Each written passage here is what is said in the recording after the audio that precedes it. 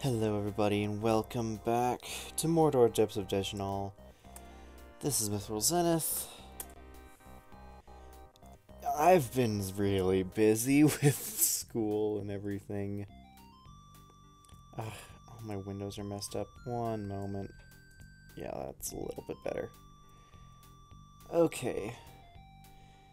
Yeah, I haven't made a video since the finishing up of Fire Emblem 6 Zero base stats, and I've just been so busy with school and everything that I haven't had a chance to even sit down and make one of these. In the meantime, since last I've played, I tried leveling Wizard a little bit, and then I realized every spell that I want from Wizard, outside of like specifically Displacement, Teleport, and Word of Death, I can get in the Mage class, and I need to level Mage anyway in order to have cheaper heal spells. So that's what I'm doing. That is what I am doing right now. I don't have any quests. Plus it's been fun playing with Mage now and having easy access to a cheap cast of Soul Entrapment. 6 free casts actually. So I can just go up and say, hey, I want this monster group, and make it mine.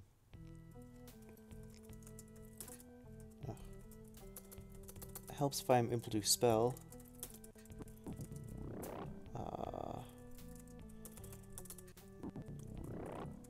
Not used to the slight delay.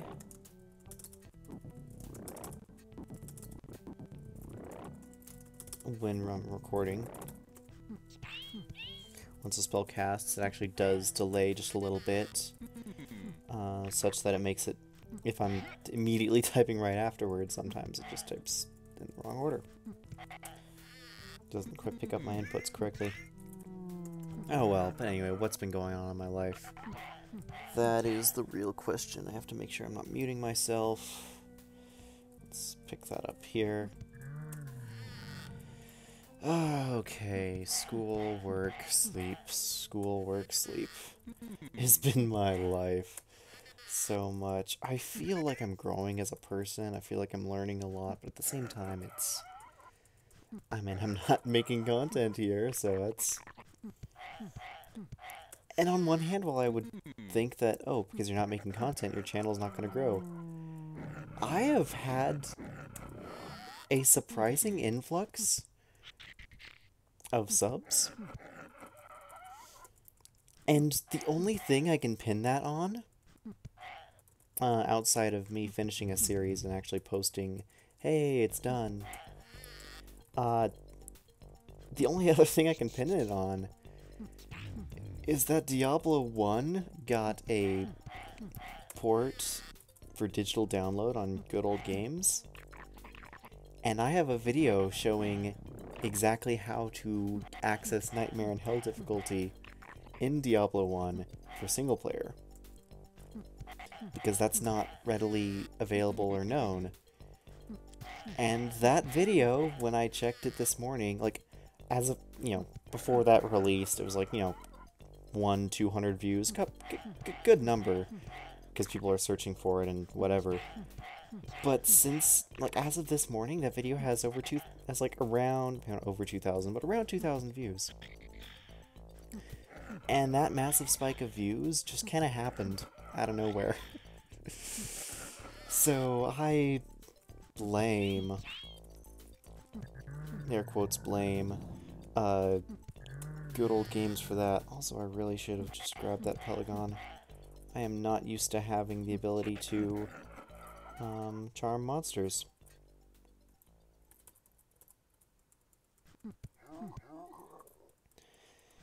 Yeah. So, with that release, as well as the release of Warcraft 1 and 2, it makes it so much easier for me if I ever want to do something that I've been thinking of doing, since I started the channel, which is going back and playing through the original Warcraft games, Warcraft and then Warcraft 2, and the expansion, because I have... Oh, I never had the original Warcraft. Like, disc-wise, whatever, but I at least had the discs for Warcraft 2 and its expansion. And those games are... well, they're old. They're groundbreaking for the time. They are not exactly playable now. I mean, they're playable, but they're not exactly easy to get into. But I think that, especially because there's more interest in them now that Good Old Games has, you know, put out actual versions of them, that I might actually do an LP of that.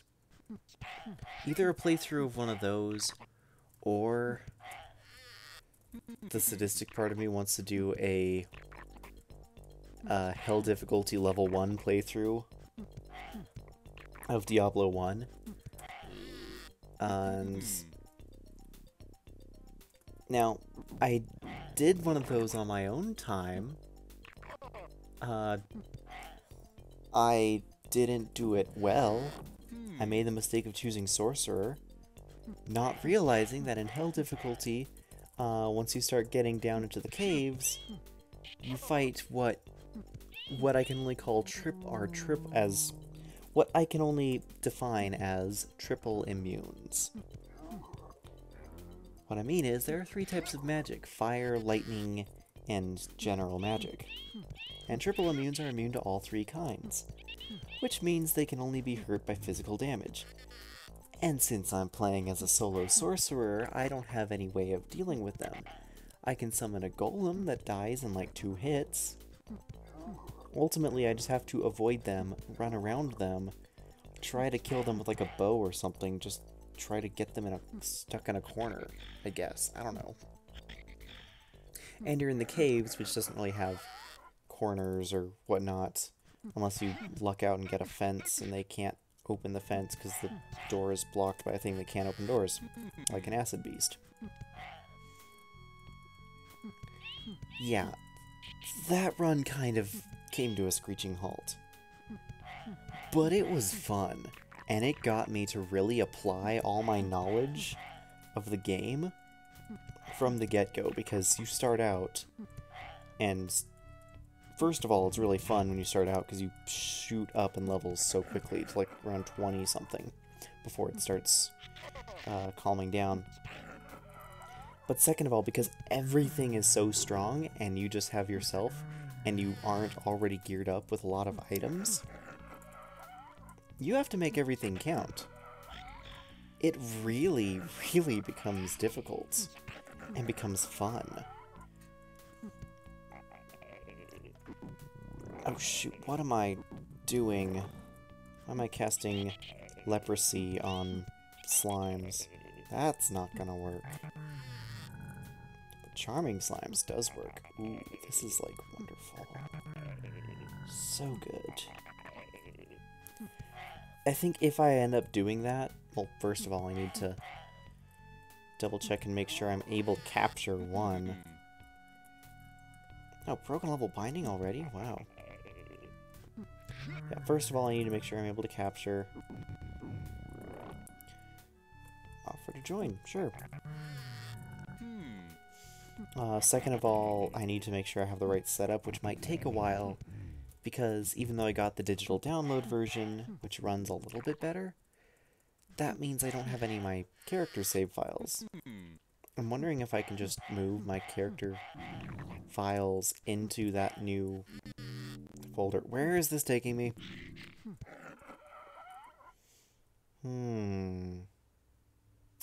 Not sure I want to be here. Is there any way out of here? Oh, yes, there is. Okay. Just had to think for a second. It was an interesting teleporter. But yeah, I need to make sure it's like, okay, well, in order to do that, I need to grind up a level 30 multiplayer character. And that wasn't exactly the most fun thing to do. So I totally understand when people are like, you know, do I really have to, you know, people posting on my comments on that video, do I really have to get to level 20? Do I really have to do this? And unfortunately, yes.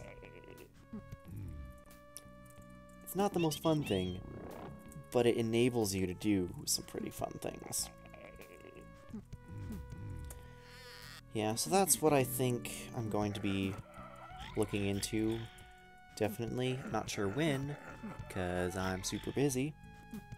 But I'll think about that. I've also been thinking about getting into streaming on YouTube and trying to see how that works, because well, I've tried doing it once or twice on Twitch. Everything goes wrong, and no one watches. And one of the things I wanted to do was April 20th, Fire Emblem Day. I'd say that because that's literally when... Ooh, Goblin Shamans. Yeah, that is literally the day when Fire Emblem 1 released, as well as like several other Fire Emblem games have released on 420. Ooh, I'm almost full inventory. I need to go back. I was planning on doing kind of a marathon stream of... There's this Fire Emblem game called... What is it called? It's a ROM hack. Void's Blitzar Adventure. And in a weird way, I consider that game to be like a love letter to the series. Because it's just a stupid nonsense mashup of everything. And it's wonderful. So I got 4 inventory slots. Let's do this. Did everything die? Did all my companions die? Did I trigger a fear trap or something? Huh, I don't have any companions right now. I'd better change that. I guess it makes sense if a slime dies and I'm not carrying the slime back.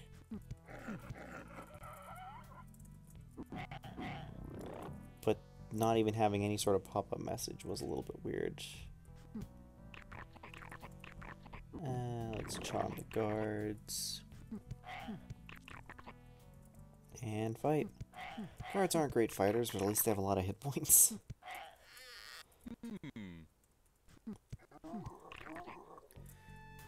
Yeah, so that's something that I'm definitely looking into. I think if I do that, I'll probably play the rogue, because fighter's gonna get mauled too much, and sorcerer has to deal with triple immunes that it can't actually kill. And everyone was scared away. So let's charm these guys. Unfortunately, bosses are immune to charm spells, so it's not exactly like I can just walk in and do that. And my inventory is full.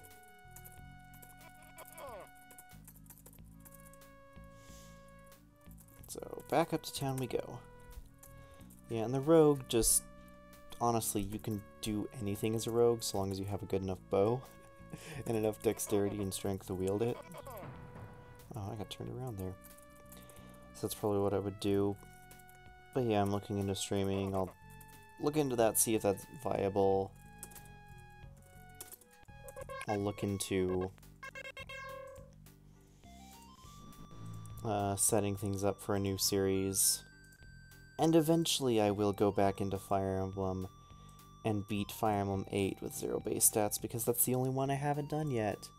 And gosh dang it if I'm not a completionist that needs to complete the tasks that he sets out for himself.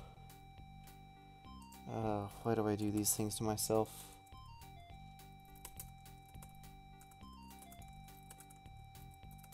Six, 5, 4, 3, 2, 31, 30, 29. Already did 28 on accident. That is so many items. And guild item. Yeah, so many items. 548 million gold. My goodness.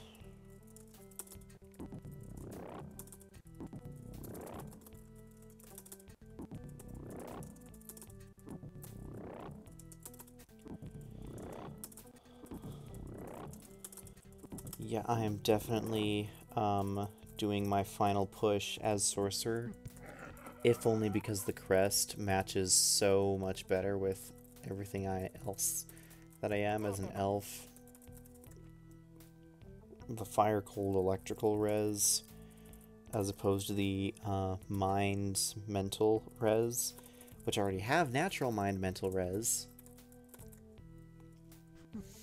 The free casts of Pillar of Flame are actually a good spell compared to the free casts of Power as a wizard, which is a horrible spell. Although I will admit that I do miss having the free casts of Soul Entrapment. They're pretty good. It is one of the better spells to just be able to cast at will. Sweet, non-Shumas are good offensively. The only thing better would be to grab, like, giants or dragons, I think. Demons have pretty good damage output. Let's not even bother with the wraiths. How about that? But yeah, that's what I'm looking into forward for YouTube. Still constantly bouncing around ideas for scripted content, scripted videos. I've written a really brief review of Octopath Traveler. Spoiler-free review. Oh, what was that monster named? Like, I know it was incorrect. I know that it was not what the game displayed as. It was like, Shove. I need to go look back. I thought it was like a Y, apostrophe J something. That doesn't sound right at all.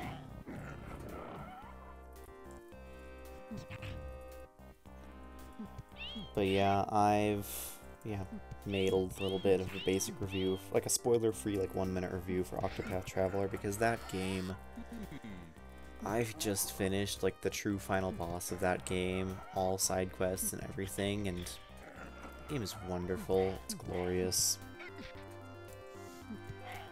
I've heard some people complain that it's grind heavy, but I'm like, not really.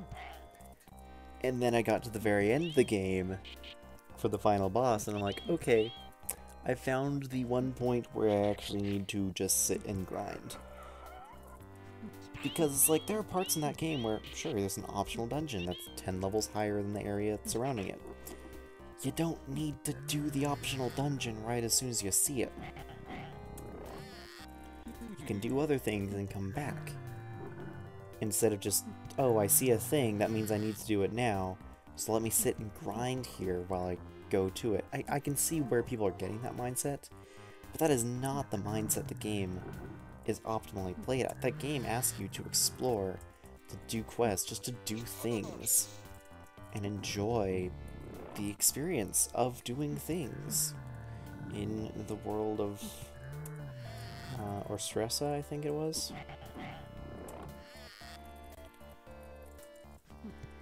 Yeah. Anyway, it's such a beautiful game. I think I use the word beautiful too much to describe it, but that's what it is. Just the art style, the music, the story, the characters, the teleporting me back here again.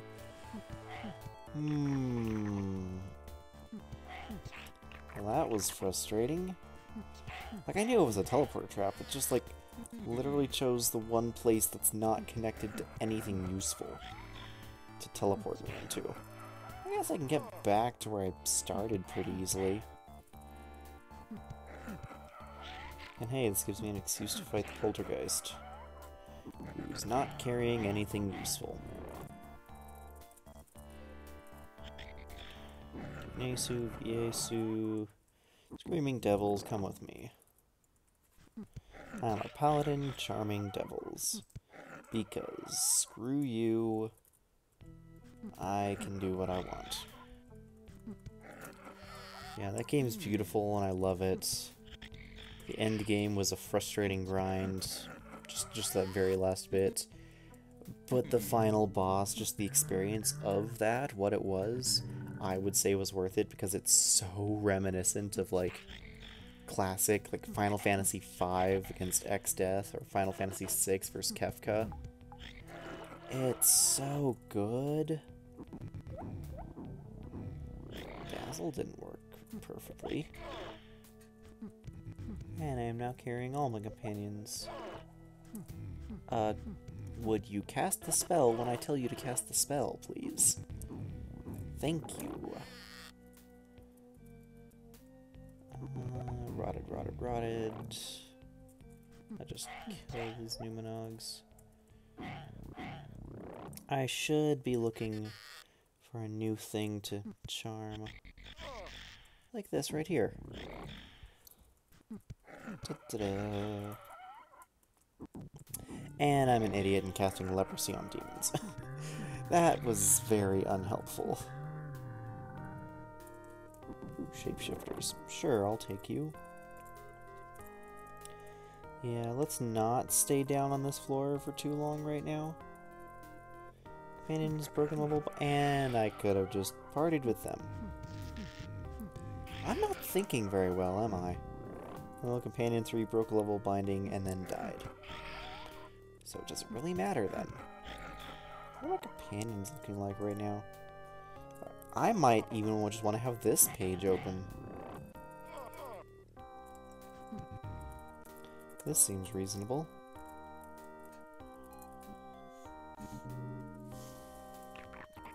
There we go. There was something up here too. Gishis. Sure. Oh,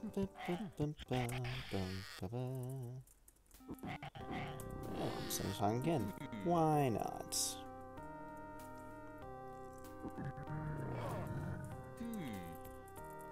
Yeah. So that's something I'm working on. I still constantly have the thought of, you recorded the script for that unit class review. Why are you not making that video? And it just comes down to, I hate editing. I just hate editing, and I need to look for so much footage in order to do that, that I'm just not looking forward to it at all. And because I'm not looking forward to it, I've been putting it off. Plus, I haven't really had, like, a ton of time to do it in, so I just haven't really felt the need to.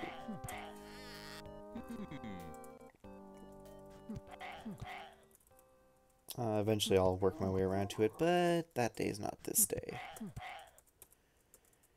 This day I distract myself between doing essays by playing Mordor. And isn't that what we all want to do? Just play Mordor and not have to think about life? Maybe that's just me. Ooh, I didn't have any shapeshifters in confinement. Until now.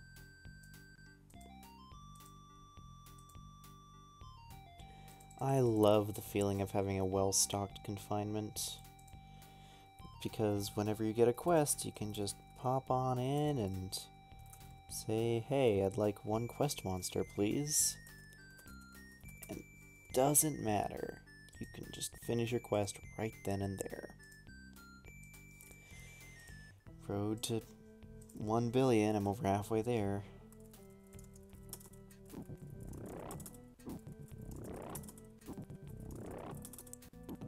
Resist fire, resist cold, electrical res, and FEA. But yeah, that's what the channel's been looking like, what I've been thinking for that. In my own life, I've been reading a lot of philosophy. Some for classes and some for other things. And I've been really fascinated by a lot of it. I think it's interesting how... And the term armchair philosopher kind of means something and kind of doesn't. What I mean to say is amateur philosopher, but because the term armchair philosopher kind of implies that most philosophers aren't. sitting in armchairs at least sometime, thinking about things. Whatever. Anyway, I find that most amateur philosophers, not even most amateur philosophers, but most people who aren't interested in philosophy look at, hear about philosophy, and the first thing they take away is, oh, it's all just arguments for moral relativism. Why would I want that? And first of all, that's categorically untrue. If anything, the more philosophy I read, like actual philosophy, the more convinced I am that moral relativism just is purely a flawed construct. But I guess that's beside the point. It also depends on what philosophers you read, I suppose, because if you're reading, like, Nietzsche, then you come to the conclusion that nothing matters. Maybe you don't, but he does. You don't necessarily have to come to the exact same conclusions that who you're reading came to, but it is easier. And I find that there's a certain attachment that people get to their first, like, philosopher, if for lack of a better term. In a similar way to, like, there's an attachment that someone gets to for, like, the first game that they really fall in love with in a certain genre. Like, I'll posit a theory.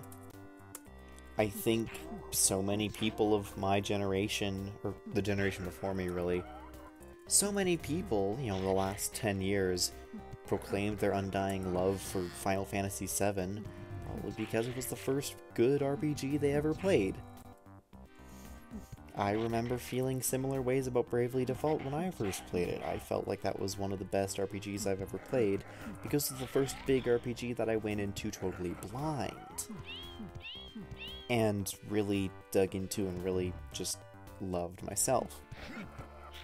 Actually, I've played a lot of RPGs, but like that was one of the ones in recent memory of the time that I actually played and exceedingly enjoyed. I think that there is a lot of power to something being a first time for someone. And I think that's why so many people start getting into philosophy and they either discover one of the big names. They either discover like Kant or, you know, Kant or Nietzsche, or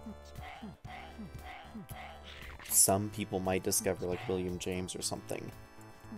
And then they kind of just like stick with that and flow with it and don't really branch out, not because they don't really want to, but because they've formed such a bond with the first philosopher that they really understand, that they then begin to see like, oh, I finally understand something, and that understanding strengthens a belief in it. It's like, you know, when you like, your first love is always your strongest, is what people say. Like, you know, you first love Final Fantasy VII, and that means that you absolutely adore everything that has, like, Cloud or Sephiroth or whatever. Maybe not even that, but you just adore that game because you're so flooded with nostalgia for it, because that was the first time that you felt, you know, certain feelings or certain ways about a video game. That was the first time you experienced what a JRPG could be. That was, I mean, obviously from the way I'm talking about it, that was not my experience. I've actually never played Final Fantasy VII. I might play it sometime. It just came out on Switch, so I might look into that. But it's not something that I'm, like, completely overhyped for. I find a very strong attachment for the first Final Fantasy game, probably because that one was my first Final Fantasy game as well, and I just loved the way that it worked. Wow, 3 items. They're all terrible. I guess they're not all terrible, but none of them are rings. Which means they're all pretty terrible. I would much rather get like 3 rings and a cloak, which is probably probably like a gray cloak or white cloak, a cap of visions, and a gem of healing. First of all, one of those items is cursed. But yeah, anyway, philosophy. Been reading a lot of philosophy for one of my courses. And the things we've covered: Kierkegaard, William James, and now Merleau Ponty. And they're fascinating. Really dense readings. Like, no, I'm not gonna lie, they are exceedingly dense. Really hard to, like, get a sense of understanding for. But once you start understanding them, they are truly fascinating, and you can tell that they've really thought through the way things work, to the point of they're even, like, dissecting other philosophers' arguments, and just kind of pointing out, hey look, that doesn't make sense. Like, Ponty's big point is phenomenology, that life is experienced, not just theorized about. That, for instance, when you look out, like, best example, like my professor was talking about, you look out, you see a tree, ask a philosopher what they see, or a scientist what they see, and they're like, oh, well, you know, it's a certain shade of green that the light is refracting through, you know, certain chemicals and whatnot, which give off the shade of green of the leaves of the tree. And Ponty just comes in and says, dude, it's a tree. Yes, there is a lot more going on behind the scenes in order to make that tree into a tree. But as far as human experience is concerned, we're allowed to just say it's a tree. And not only are we allowed to just say it's a tree, but if we don't just say it's a tree, then it starts becoming such an abstraction that we can't even recognize it anymore. He talks about vision, like eyesight, and about how, you know, if we look at something and say, you know, I'm seeing this, that's categorically different than looking at something and say, well, my eyes are working and my eyes are observing this image, which is cast by this thing that exists in a world seen from nowhere. He tears that down, that view down of the world seen from nowhere, and says, look, every view is a view from somewhere. And you have one perception of it, but there are millions of perceptions of it. Like he says, this house, the house across the door from me, you know, from viewed from where I'm sitting, it's one perspective. From viewed from the other side of the river, that's a different perspective. From viewed from a plane above, that's a different perspective. And all these perspectives portray something about it, but can't necessarily capture everything about it. But do we say these perspectives are therefore inherently wrong? No. Because it's not about...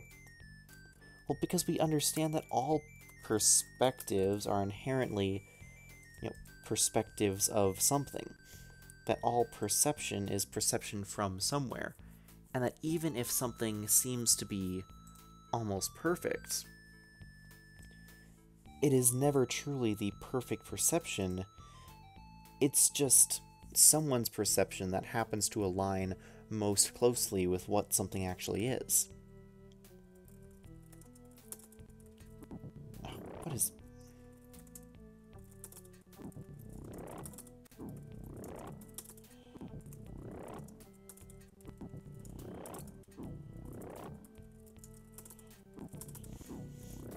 And that, sure, we can separate ourselves from that perception, but what good does it do us to do that, first of all? And second of all, if we do that, doesn't that just make the rest of our perceptions meaningless? How can we have a meaningful world if everything we do seems just so bent on taking meaning out of it? Instead of asking why, asking for explanation, the idea of phenomenology says that we should ask for description. That the world is there to be described. Not that there isn't any use in explanation, but that explanation shouldn't be the only way in which we see the world. Because explanation is fundamentally only one perspective of the world.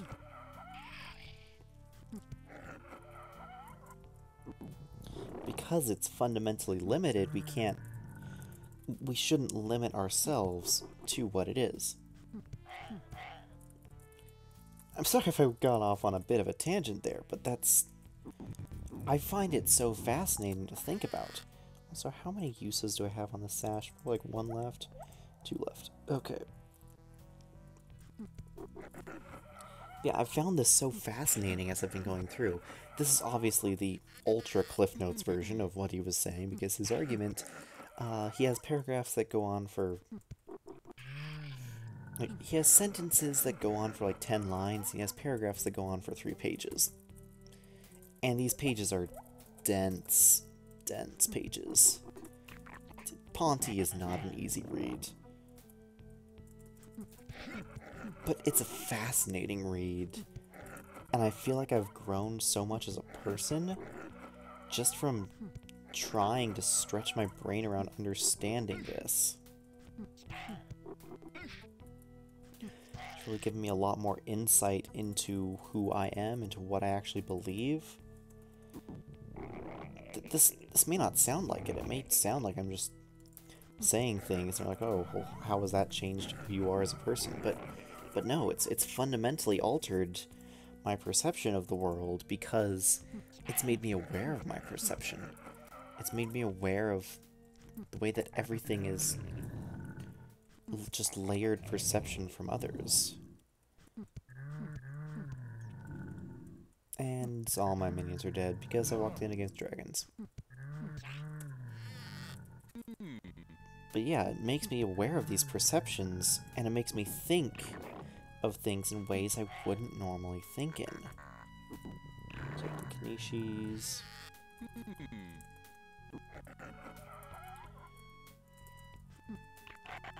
And so, does that make me a better person somehow? I don't know. I don't necessarily think I'm a better person, but I'm a different person, certainly.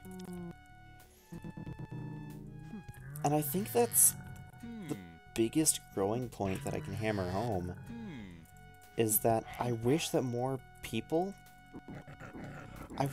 education taught people why learning is important, instead of just being so focused on being prerequisite focused. Instead of everything boiling down to, oh, if you want a job, you have to get a degree. It being like, well, you're here to learn, so learn why learning is important in the first place. And what makes me really sad, honestly, is that so much of the world just doesn't see things in that way. I don't know, maybe this is just a pointless rant that I'm giving off here, but the most striking things about philosophy, about the ideas of learning itself, are that learning is interesting, learning is fun, learning helps you grow as a person. And I think people understood that when they made learning, such a requirement for the world, when they make, generalized education through high school or through whatever in your country,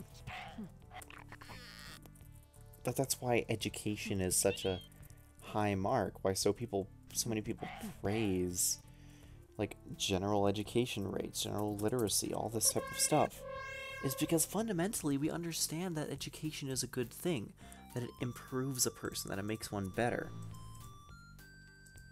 But so many people see education only as a means to an end. And at the same time, so many people take that mindset of education makes people better and flip it on its head and instead use it to say, instead of saying, you know, I'm becoming a better person, saying, they use it as a comparison game. I am better than you because I'm more educated than you. And I think that's fundamentally a flawed reasoning. Like, that shouldn't be the way we view the world, but it is, and it frustrates me to no end. I don't know. Maybe this is just a pointless rant. Anyway, this video's been going on for about 40 minutes, and I've gotten, like, 5 levels, maybe? I think I started at 89. But yeah, I've really enjoyed just talking, just venting. It's been a while since I've made a Mordor video, and this feels good. Feels nice. Makes me feel happy. Makes me feel a little bit fulfilled, even if it's not too much, even if it's not supremely interesting, because I'm still just a person. I have needs and desires, and I enjoy the things that I do.